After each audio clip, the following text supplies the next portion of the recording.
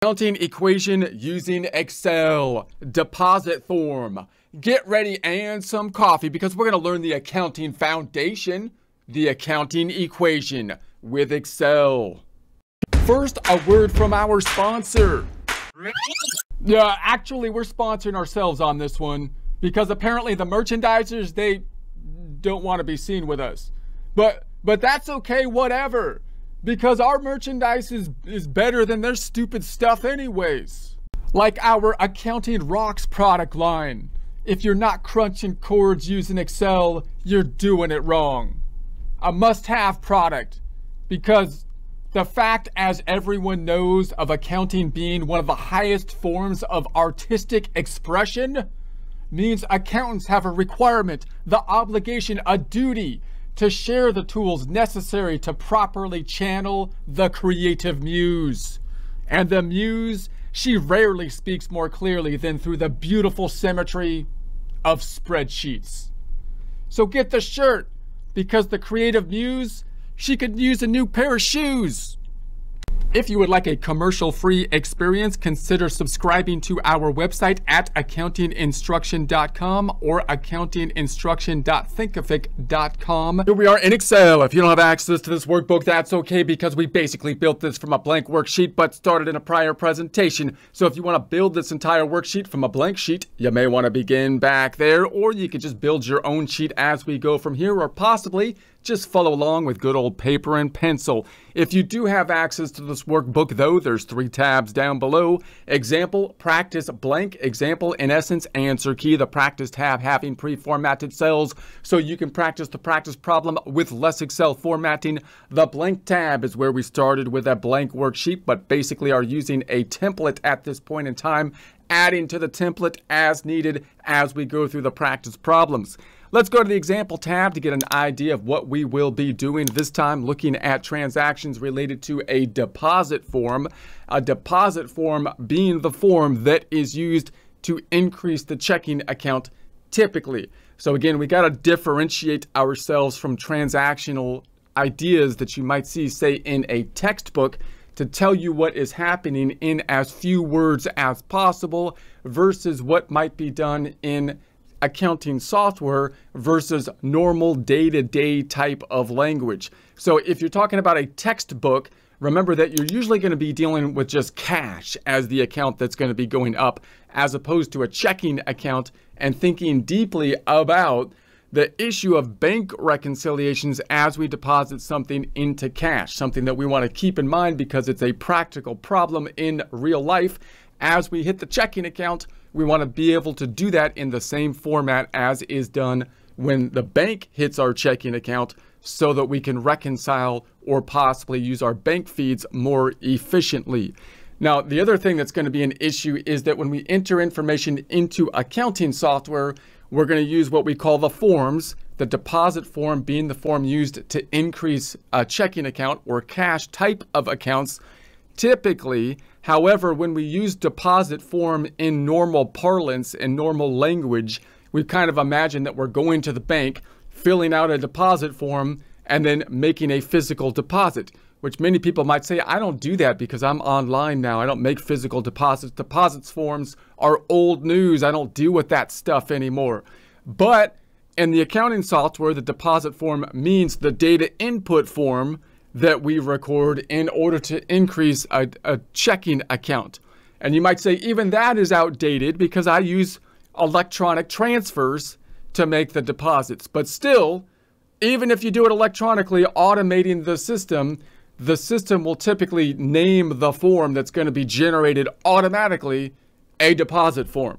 So we want to basically keep that in mind. So we're talking here about multiple levels in terms of the language of deposit form. What does it mean like when I actually make a deposit to the bank versus what does it mean in terms of a data input form when I put it into a software such as a QuickBooks? And from a textbook standpoint, what does it mean when they're trying to tell me that I need to increase the checking account? What is the book's language for telling me that? Which is going to be different, of course, than kind of the real life situation. It's trying to approximate that. All right, so we're going to keep those in mind, remembering that increases to the checking account, when does that happen? Hopefully And some process in our revenue cycle is going to be the normal deposits that are going to be going into our checking account, because increases in cash hopefully are coming from some types of sales that have happened. However, we could also have deposits from other sources, such as the owners, us. Say the owner puts money in a sole proprietor, or if it was a corporation, the issuance of stocks from the corporation would be the similar way of getting money from the owners. Or you might take out a loan from the bank, for example, getting money into the checking account, not from customers, but from a loan. So that means that the deposit form is a form that we can't really automate as easily possibly as decreases to the checking account when you think about things like bank feeds, for example, because we have the issue of possible use of a deposit form for multiple things, and we often have this accrual issue that comes into play, because if my accounting system deals with me having to invoice clients and then receive payment, I need to tie the deposit form to the invoices. That becomes an issue, as does inventory, because when I record some transactions, I might be dealing with inventory. All right, keeping those things in mind, let's go to the blank tab. We're starting out with just our normal 50,000 in the books, cash at 20,000, inventory at the 30,000 on the assets for the 50,000, the other side in equity for the initial investment. So now we're going to go say it's going to be 315, and we're going to say that we're making a sale on account, sale on account. Now, so that's going to be my starting point. Now remember, from a book standpoint, when I make a sale on account, then that's what a book might mean to say I sold something, but I didn't get cash at the time. Instead, I got an IOU, accounts receivable, going up. In terms of forms, the form, as we saw earlier, would be an invoice type of form typically. Remember, in the invoice form, from a data input standpoint, being different than like an invoice paper form, right? The language of data input being more specific than even normal accounting language, like in an accounting office, where you might call it billing the client, for example. All right, so we're going to say accounts receivable is going to go up. I'm going to do this fairly fast because we've done it before. We've seen this. We've been there. We've done that. And then we're going to go back on over to the sales. Revenue is going to be going up. So I'm going to say equals and say there that is. I'm going to enter my zeros across the board. 0 tab, 0 tab, tab, 0 tab. Zeros across the board. The board has zeros across it as of now. I'm going to go into my AR subledger. Here's my AR subledger. I'm going to imagine this was customer A, just generic customer A, breaking out the receivable in the subledger by who owes us the money, 1,600 again. Running balance is going to equal what we had before plus the sum of the current activity between only two customers, A and B. Therefore, our subledger here tying into the general ledger of accounts receivable, breaking out who owes us the money, in this case, customer A. All right, let's go back on over and let's put the balance here. I'm going to do the balance, summing it up equals the SUM and sum it up, little darling. Sum it up. All right, we're going to right click, paste it, formulas only, so we don't mess up the beautiful color scheme that is helping us to understand the whole system in a way that is just amazingly efficient. And so we'll just paste it, formulas here. Okay, so then we'll copy this down. I'm going to copy this down. So our accounting equation assets went up by 1,600 to 51,600 total assets because the receivable went up. Nothing happened to the liabilities. Copying this down on the equity side, we had an increase of 1,600 to equity, even though we didn't get cash because we're on an accrual basis driven by the fact that we had to do the work first. I'm going to underline here, and then get the money later. That's the industry that we happen to be in. That's just the way it is, man. That's just the way it is. You know what I mean? All right, so now we're going to go to receive payment. Now, this is when the deposit form happens, when we have the receive payment. So now we're going to say that on let's say 20, we receive payment. Receive payment on account. So when I say receive payment on account, that's what a textbook might say, to say I got money, not for work we did at the same time we got the money, but we did the work before. Therefore, instead of recording revenue at the point in time we got the money, right now we're going to be decreasing the accounts receivable instead. From a data input form perspective in accounting software, you might have a receive payment form, but that receipt, this is where it gets a little messy in the accounting software, right? Because if you're saying a deposit is usually the form that we think of using in a data input form to increase the checking account. And here we might have another form for many accounting softwares that use a receive payment form, because they want to use a form that is going to be tied specifically to the accounts receivable. That's typically a receive payment form. Now you can use that form in accounting software in a similar way as a deposit and get that money, depositing it directly into the checking account. But sometimes you can't really do that because you might be receiving payments that are going to be grouped together, such as if you're receiving payments from like a credit card or something. You're not going to get it going directly into your checking account at, in this case, 1,600, but rather grouped with other received payments through the credit card by the credit card company. Then it's going to hit your bank account in some kind of lump sum. Therefore, you might put it into undeposited funds or some type of clearing account so that you can then move it from there into the checking account using a deposit form in that case. In the same grouping that will be found on the bank statements, allowing you to do a bank reconciliation more easily. So first, let's this time put it directly into the checking account. This would be something you can do in practice if, for example, you're getting electronic transfers, for example, and they just wire the money directly to you using, like, I don't know, a PayPal or some kind of electronic transfer that you might have set up through the accounting software. Given the fact that I'm not grouping it such as I would have to do in a credit card, I might just deposit it directly into the checking account using the receive payment form, which in this case is kind of equivalent to a deposit form, except that it has the special characteristic that it's always going to be decreasing the accounts receivable. So we're going to say the other side is going to be a decrease to the AR. Let's put our zeros across the board. 0, 0, 0, 0, 0, 0, 0, 0, 0, 0, 0. Okay, that's tedious, I know. And then in our subledger, we got paid now. So in column A for customer A, I'm now going to put negative of this 1,600. Remembering that we're doing this manually here in Excel. In accounting software, the subledger will typically be done for you if you set up the software properly and enter the proper form of a received payment, which can then be matched to the invoice, automatically creating the decrease to the subledger, applying that decrease to the proper customer. All right, so I'm going to say this is going to be this one minus the sum of this running balance back down to, oh, wait a second, equals this one plus the sum, because this is a negative number. All right, there we go. Back down to 0. All right, let's put the balance down here. Balance, summing it up. Here we go. Summing up the last two transactions from the last balance to the current activity and enter. We will copy that and paste it on down. Formulas only. Paste it on down.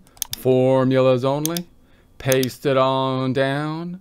Formulas only. And then we'll copy it down to make sure that we are still in balance. Copying this down to give me the transaction, and so nothing happened here. Why? What do you mean nothing happened? I got cash. Yeah, but the other side was accounts receivable, which is already an asset. We didn't hit the equity because we hit the equity before when we actually did the work. So let's copy this down. Boom, boom. Copy this down. Boom, boom. No impact across the board, even though there was a transaction, because both sides were in the asset side of things. All right. Let's do another one, similar process, but this time we're going to take it through undeposited funds here first. So let's say this happened on 4/15, let's say 4/15, and I'm just going to say, once again, we had a sale on account. In other words, we issued an invoice for work that we did that we're not going to get paid for yet, but we're going to collect in the future. Let's call that 1,400. The invoice form being the form that will record the transaction that increased the asset of the IOU, accounts receivable, and then it's not really an IOU, it's a they owe us. They owe us because we're the ones that they owe the money to. Anyway, sales is going to go up then over here. So we're going to say the sales is going to be equal to the 1,400, and then we'll put that once again into our subledger. Let's say it was customer B this time, just to see how the subledger works. We have a separate customer breaking out who owes us the money, not by date when the transaction happened, but by customer. So the running balance, it was at 0 plus the sum of these two, close it up, back to, now it's at 1,400. That 1,400, of course, matches what's in our GL account or our accounts receivable. Let's put the zeros across the board to fill this thing out so we don't get confused with blank spaces across our worksheet. That gets confusing, and I don't like being confused. I try to I diligently work not to be confused. So I don't want those stupid blank spaces. Let's sum it up again. This is going to be equal to the sum of the prior balance and the current activity. Copying this, paste it across the board, pasting it with the formulas only, pasting it with the formulas only, pasting it with the formulas only, and boom. All right, let's go back on over. That's what we have now. All right, so now we're going to say that we receive the payment, which is once again kind of where we use that receive payment form as like a deposit form, but this time we're not going to put it into the checking account directly, but rather into a clearing account like undeposited funds, an activity you don't typically see in accounting software. In accounting textbooks, because they kind of make it generic and don't really deal with the issue of having to reconcile the bank account and needing to make sure that your deposits are properly formatted to make that as easy as possible. But when you get into practice, it's important. People run into problems all the time.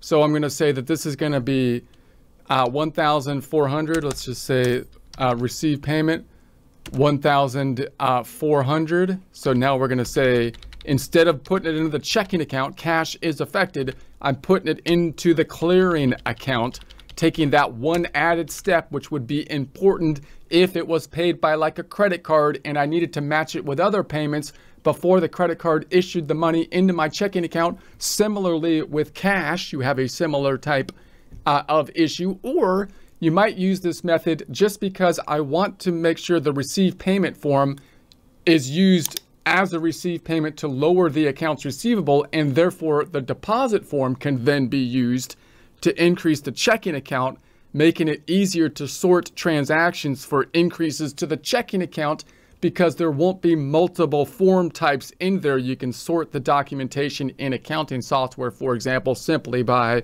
form, deposit form, possibly including transfers too, but we'll talk about that later. So then the accounts receivable is going to be going down, and let's put some zeros across the board again. Zeros across the board. Only things happening in the asset side of things. Nothing's happening to the revenue, even though we got paid. Why? Because we're not on a cash basis here. We're on an accrual basis, and we already recorded the revenue. And so I'm going to say that the subledger is going down for customer B. B's paid us. Good old B. Our customers are good customers. We don't have those deadbeats. They keep not paying us, taking our stuff. They take our stuff and then don't give nothing back, man. Bunch of leeches. Anyway, I did my part of the bargain, and then they just, that's not who we do business with, man. Our customers actually pay us. We're appreciated over here. We're appreciated. Okay. I got a little upset there. I don't know what happened. I'm gonna put some underlines over here. Let's copy this down to the prior balance to here, and then we'll copy this one down to here So now the last time, and then we'll copy this one down. And so we had an increase. Let's put some underlines under here. I should have done that before. And now we're going to have the new balance. So new balance is going to go, isn't that a product of some kind? The new balance, like a shoe or something? I don't know. New balance. That's not what I mean here. We're going to sum it up again, little darling. Summing it up, okay, little darling? Is that okay with you, little darling? Sum it up, little darling. All right, we're pasting it with just the formulae only. Just the formulae. All right. Okay. So now we can use a deposit. So now on 415, we're going to use an actual deposit. You know, and it might be, well, we'll just call it a deposit. So again, this is something you don't really see in a book problem, but in practice, we see it all the time because now we have to transfer out of the undeposited funds, putting it now into the checking account. In this case, we only had one deposit.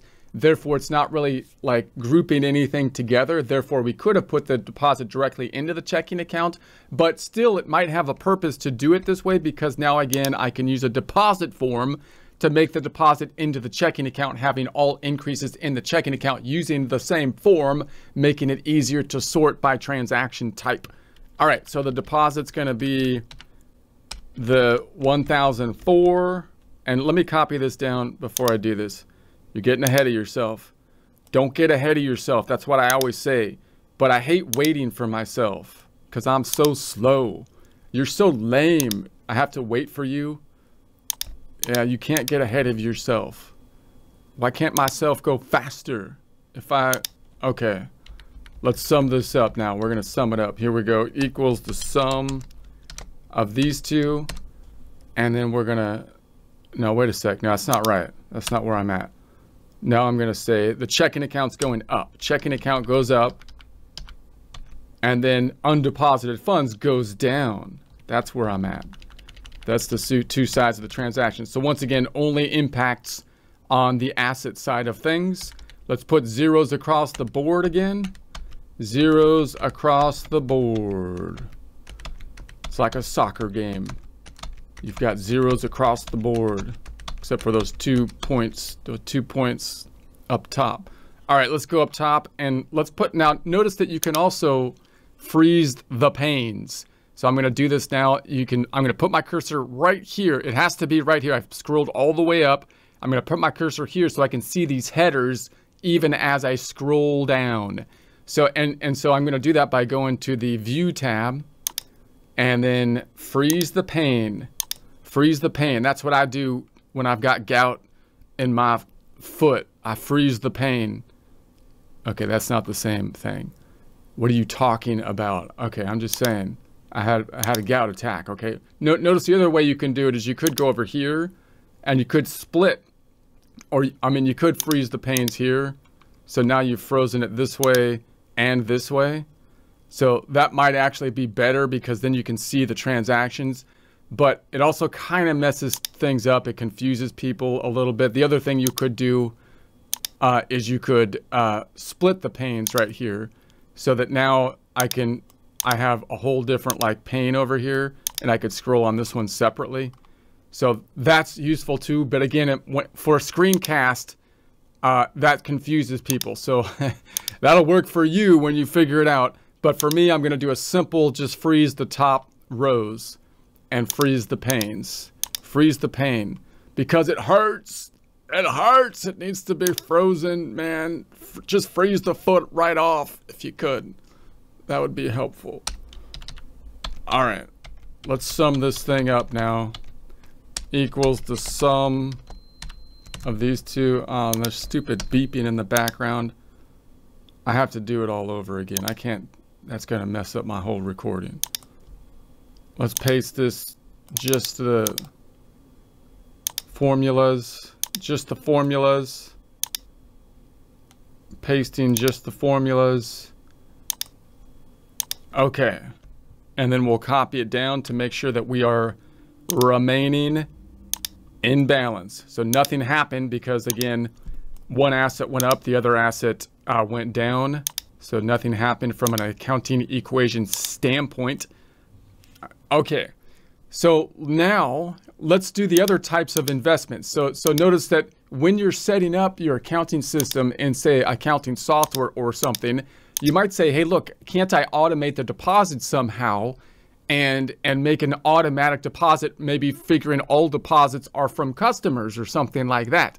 You kind of can do that in some systems depending on the industry you're in, but need to be very careful that if you are doing that, if you get a deposit from something other than a customer, you do not want to record it as revenue.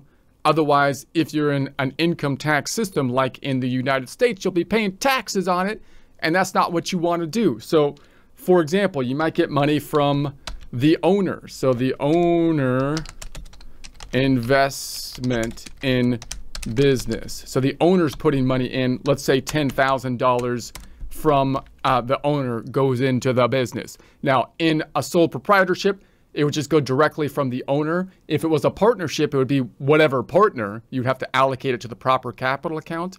If it was a corporation, how does an owner invest in a corporation when the owners are the shareholders? That's the issuance of the shares directly from the corporation, not shares that you buy on the secondary market, but shares issued directly from the corporation is money going into the company from the owner, the shareholder, right? The initial offering, the issuance from the company. Okay, so that's going to be the idea. Now, if you see that, how can I differentiate that from money that's coming from a customer? Well, the money coming from a customer, you might have different dollar amounts. Usually when you got the money coming from the owner, it's going to be something kind of even, like a $10,000, right? Versus if you're selling stuff, especially if there's sales tax, you're going to get some funny number. Oftentimes an owner investment might be larger than a normal singular sale, for example, or because you might be putting money in when you start the business or possibly when you're expanding the business. But whatever it is, you want to make sure that whatever system you have, you can separate the deposit from, say, an owner, which shouldn't happen all the time, more of a rare situation, than from the customers, which hopefully do happen all the time.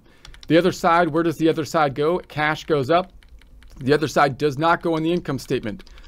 We want to avoid recording it in here, in sales. It would still increase equity, but it shouldn't hit the income statement because it wasn't earnings. It should go directly into the owner's equity or issuance of capital if it was a corporation, so that we still see that it's money that is owed back to the owner, but it wasn't earned. It's not going to be part of retained earnings or owner's equity, the account that we roll over the income statement to. So there it is, 10,000 goes up on the equity side. Let's put our zeros across the board, boom.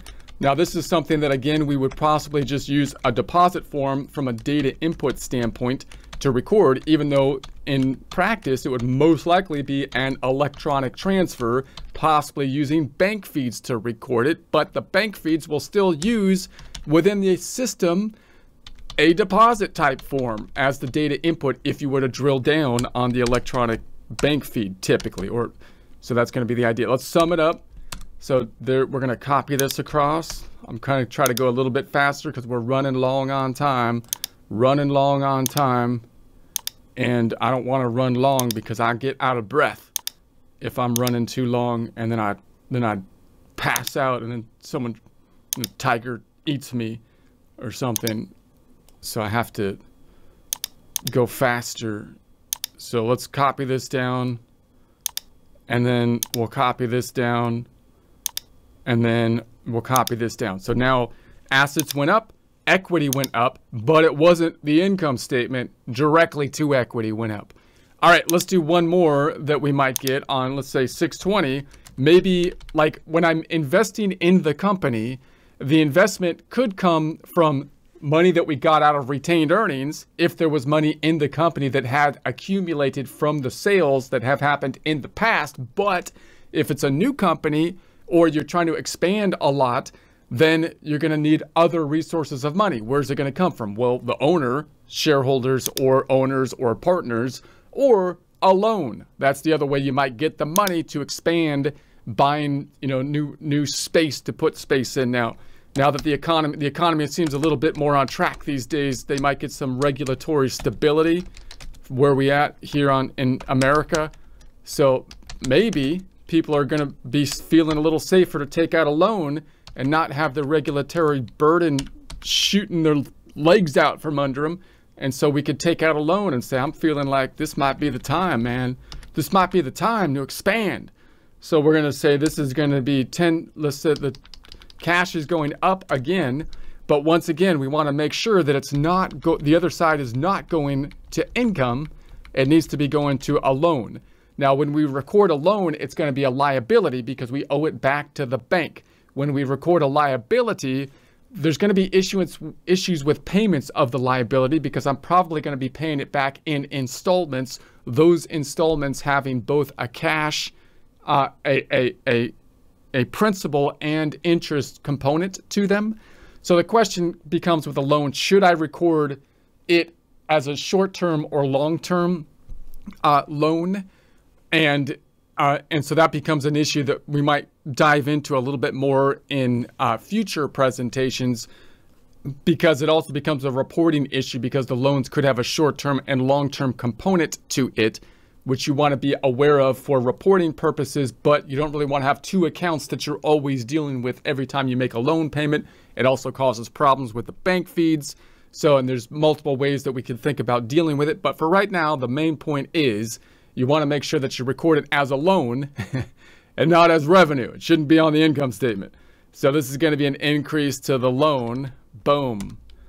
Shakalaka. Let's put the zeros across the board and wrap this thing up like a present that you're putting under the tree.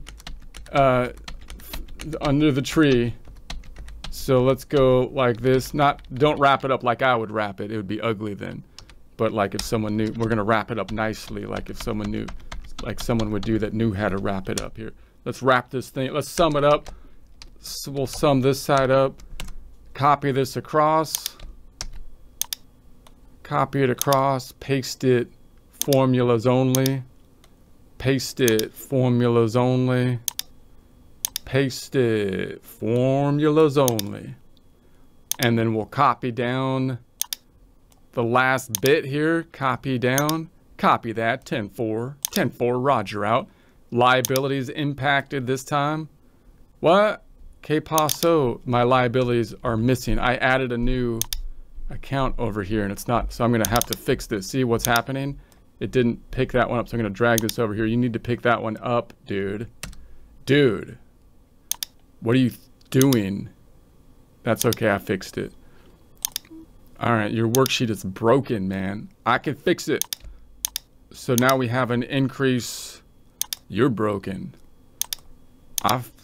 So now we have an increase in assets and an increase in liabilities. And here's our ending balance as of this point in time. Hopefully that makes sense. So there's that one.